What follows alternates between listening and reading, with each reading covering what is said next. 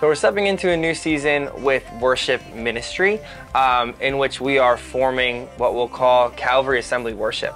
It's a new thing, and yet it's not a new thing. So our worship team is stepping into a new season in which we are looking to write music that is from our church, that has the heartbeat of our church in it, and that is for our church and designed to help us take deeper steps in our faith as a congregation as a whole. One of the things that I believe is true about worship ministry is that oftentimes there are things that we feel that we can't necessarily put words to.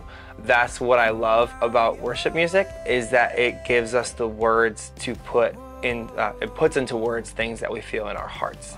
And in doing so, it kind of unlocks something in us that we aren't able to unlock on our own. And so when I look at this in terms of why are we doing it, I'm answering that question with like, this is, the songs that we are writing are written in the unique seasons that our church is in. So both, and what is our church doing as a whole this year? And then also, what season is our church in uniquely right now? What are we talking about in our sermon series? What additional events are going on? What's going on in the lives of the people who are in our church? And we are writing songs that speak directly to those things. So they are coming out of the heart of our church. They're coming out of the people who are from, this congregation, and then they're coming back to the hearts of the people who are in this congregation as well. Because we are speaking from where we are at, it also unlocks something where we are at. And so these songs are designed to root us in who God is. So rooting us in truth.